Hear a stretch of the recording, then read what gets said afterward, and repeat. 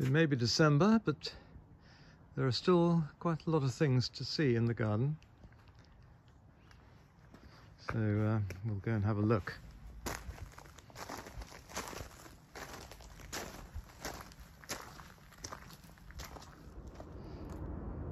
Now, I see in the distance here a beautiful autumn colour starting on this spindle. Euonymus alatus. This comes from Japan, Korea, northern China, totally hardy. It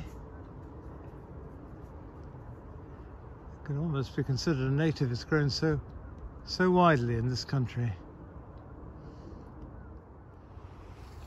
Drawing back, this is a form called compactus, because it really is quite a compact and rather dense bush compared with the non-compact form.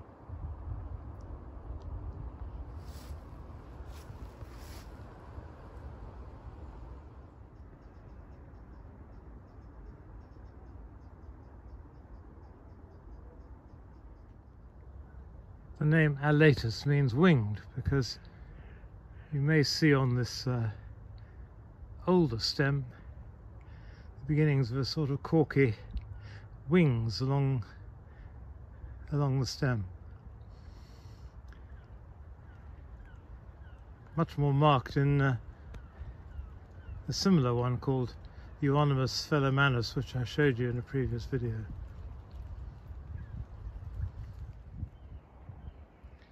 I see my winter camellias are starting to flower, and I must say this bush of Hugh Evans is absolutely massive. Goes all the way around the corner here, and although the flowers are only single and quite small, altogether they make quite a show.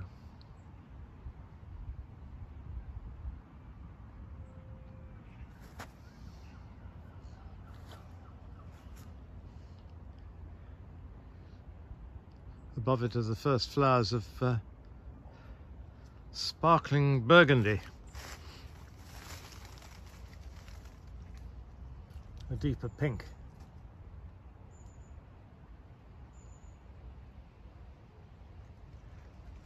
And the beauty of all these winter flowering camellias is that they are scented, and the scent wafts about as you pass by on a still day.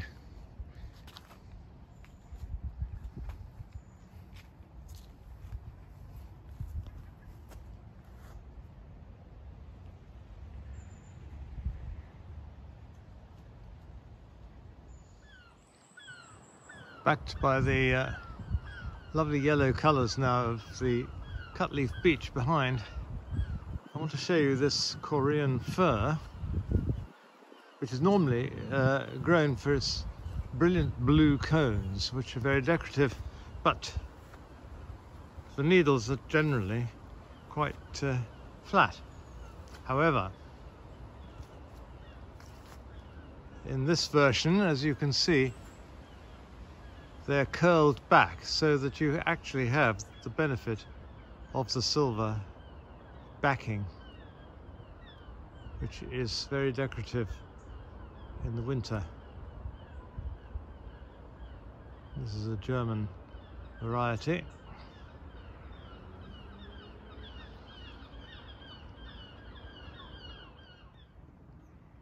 It's a slow growing conifer. About 15-20 centimeters a year, 6 to 9 inches. So to have grown to the 3 meters that this tree is has taken about 18 years. Introduced by Horstman's nursery in 1979, so fairly recent introduction. but a good tree for all-round year interest.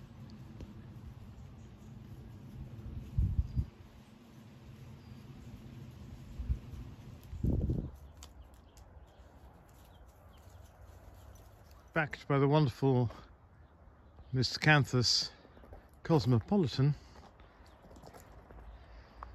fuchsia cordifolia as I used to know it, now fuchsia splendens var cordifolia, is flowering away, braving December weather. Cordifolia because of its large heart-shaped leaves.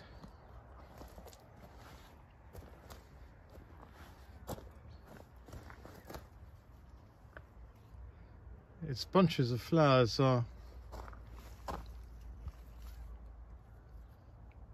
a deep reddy pink with somewhat green tips to the petals.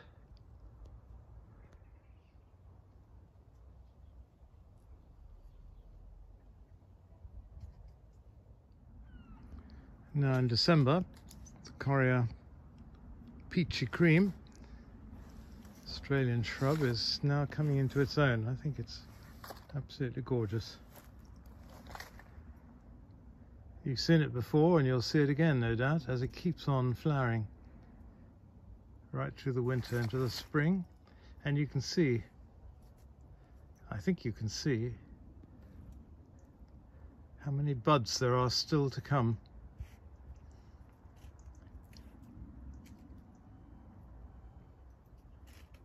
A lovely thing.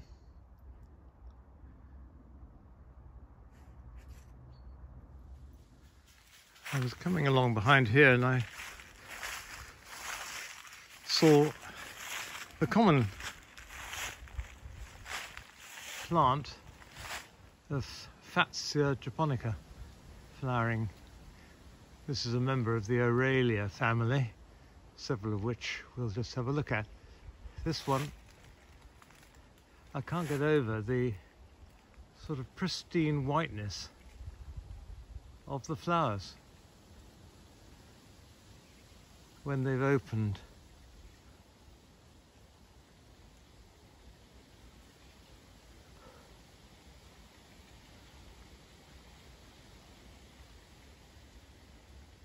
This and other members of this late flowering family are very useful for insects because they're a late source of pollen and nectar, as is our common ivy, which is another member of the Aralia family.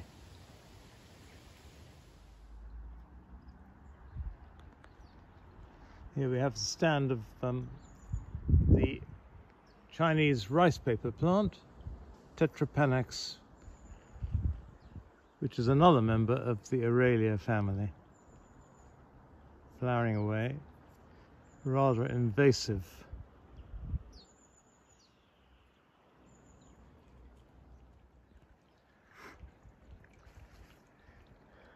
Nevertheless, makes quite an impressive stand when they're all flowering like this.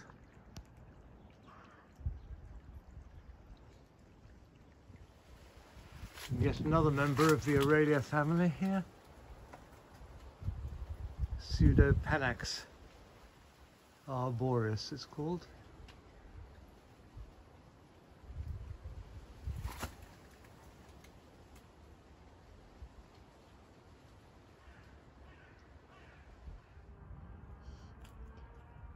Here's another member of the Aralia family, this time not so bobbly, more spiky flowers. This is Scheffler delavei.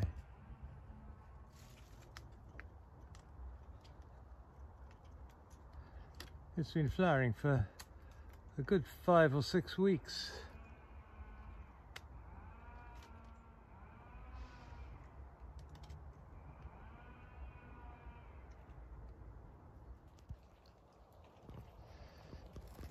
Unusually for this part of the world, we've had some snow and temperatures around freezing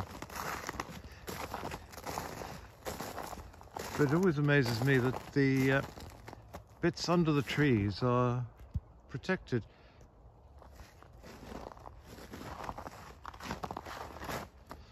We have got a kind of a small microclimate under each of these trees, and the snow has melted and there's no frost.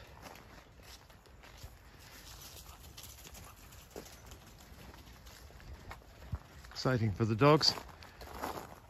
But there's something I want to show you just down here.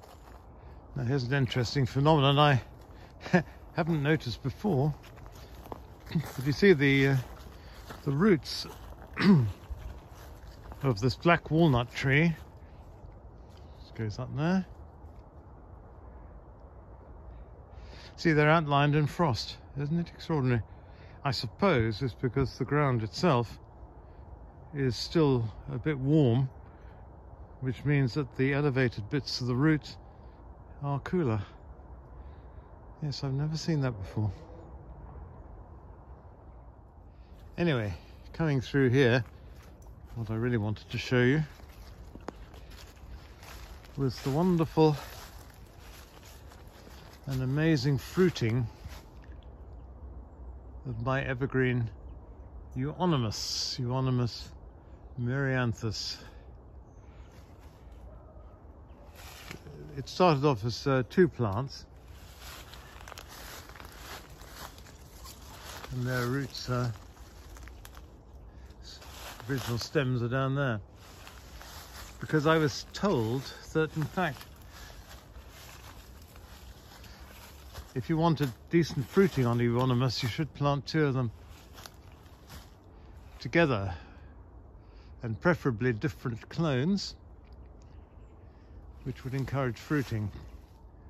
It's certainly been a wonderful fruiting year for it.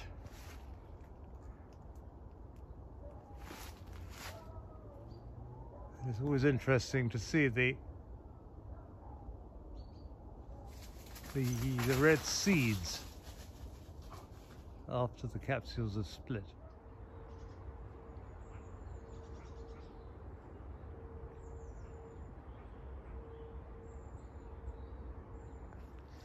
Right, back we go. All the frost has disappeared and it's warmed up again.